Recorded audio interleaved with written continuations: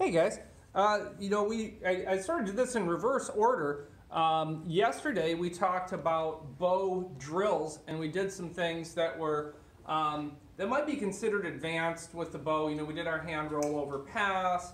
We were working on some eights, and one-handed, and then we did our single hand rolls back and forth. So that was kind of without any basic bow skill, just to learn some drills. I think it's totally fine. But I want to do like a companion video right now, which will be bow basics. I'm going to look at 4 moves. We're going to do an overhead smash, a thrust, a helicopter blade, and the dragon's tail scoop. And if you know those 4 basic moves, and you have just good hard style basics in general, like strong stances and eye contact and intensity and all that kind of stuff, then you can actually put together some pretty neat bow combinations and just kind of be ready to do anything you need to do with the bow. So we did the drills, now we're doing basics. Kind of a weird order to go in, but that will be fine. I said yesterday you don't need a bow staff, and that is true. So I thought I'd show you today the broom handle. Okay, broom handle. Nice thing about broom handle is it's really good size. A real bow should be about here. Should be about as tall as you. Indoors, often that's not really practicable. So instead of doing a 6-foot bow, which would be a little bit over my head, I have this way down here. And that way you can do all the same manipulations, but you don't have to worry about hitting the ceiling or lights or anything like that. Okay, let's get started. So first thing we're going to do is an overhead smash. I'm going to try to angle you down a little. Phone might fall, but let's try to balance it. Okay, so I want you to see that my fist is coming to the belt, and we're not going to do legs right now, so just arms. I'm going to extend my right hand and put my left hand palm in on the belt. And then what I'm going to try to do here is to row a boat. And it's like a kayak, right, where you have a paddle that goes in the water on the left side with the left hand, and a paddle that goes in the water on the right side with the right hand. So I'm paddling my boat. I've got, I guess if you're kayaking, you might be sort of like double overhand. We've got over-under grip, but still, you get the analogy. I'm not much of a kayaker, I guess, but you get the idea. And the reason you want to picture that is so you don't go across your body, right? Like you probably wouldn't take this paddle and need to put it in the water over on this side, right? Usually you keep this paddle on this side and you keep this paddle on this side. So that's what you're doing here. With other moves, you will cross your body. So that's how we try to not be confused with this move. Is we're going to do this overhand smash. We're rowing that little boat, and we're in the middle of it, and we don't want to cross our bodies, all right?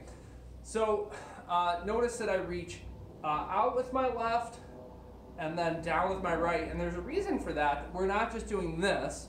Of course, this would be weaker, but there's sort of a hidden meaning in this overhead smash, and a lot of people kind of really like that, the little hidden application stuff. So let me show you what's actually happening in this move. Is that as you bring the left hand off the belt, you're actually blocking, and this is a little harder to visualize, but as you bring the left hand back down, you're using this non-striking end to strip your opponent's weapon.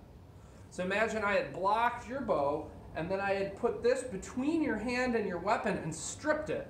And then as I strip it, boom, I'm coming down to hit you with that other end. So I'm imagine maybe you're thrusting in at me, I'm blocking it, disarming you, striking you, but it's actually just one fluid motion. Overhand smash. I'll give you one more point on this overhand smash, and that is that your palm needs to be down. And that is true of all bow strikes, that you don't want to strike toward a thing that will force the staff out of the weak part of your grip, right? Like the weak part of your grip is always where your thumbs and fingers come together. That's like a door, right?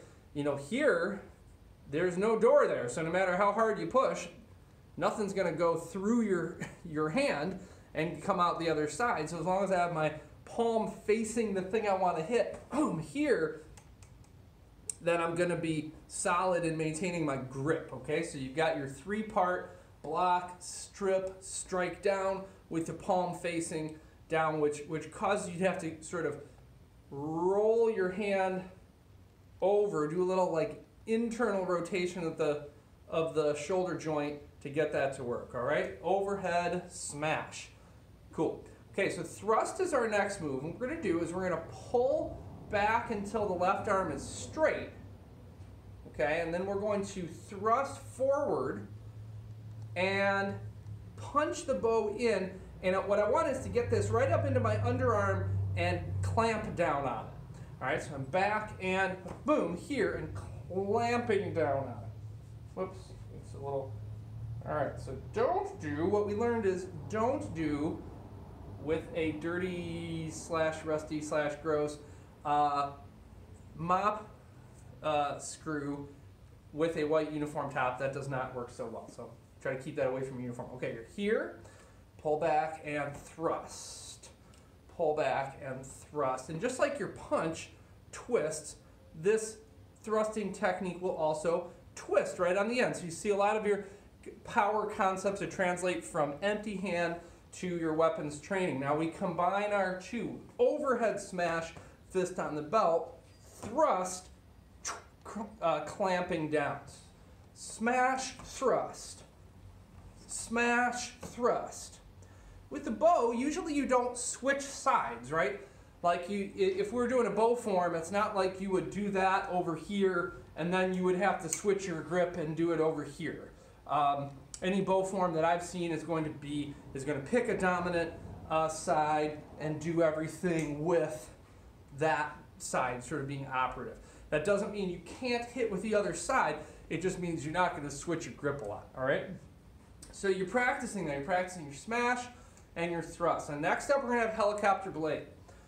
So helicopter blade up over the top, all right? Up over the top like this.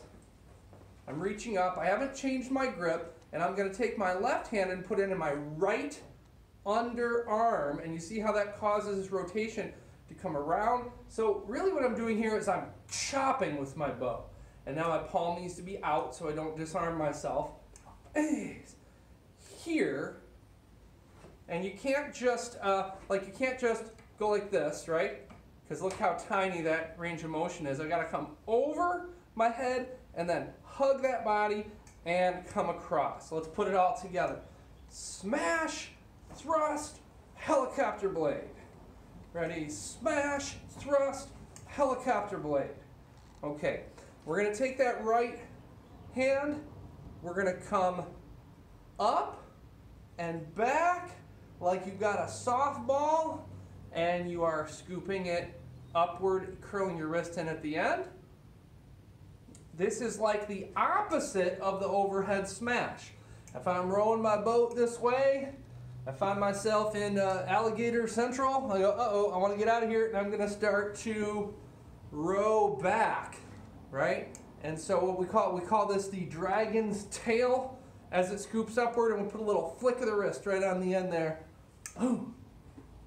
Could be an uppercut, could be a foot sweep, could be disarming somebody once again. The coolest thing I heard about this is you are scooping sand off the ground into your opponent's eyes.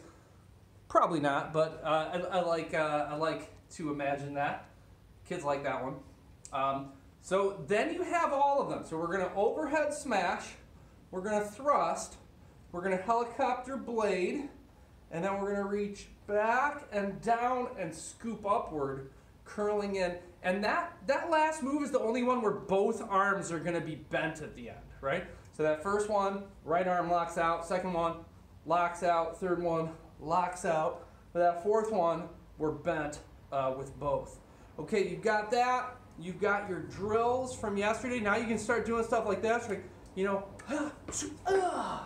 right? Or I can, you know, I could be here.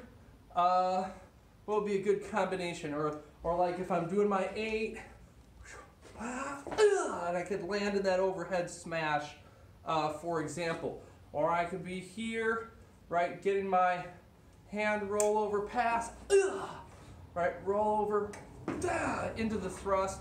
So there's cool stuff you do messing around with that. I'm at the 10-minute mark, folks. All right, train hard.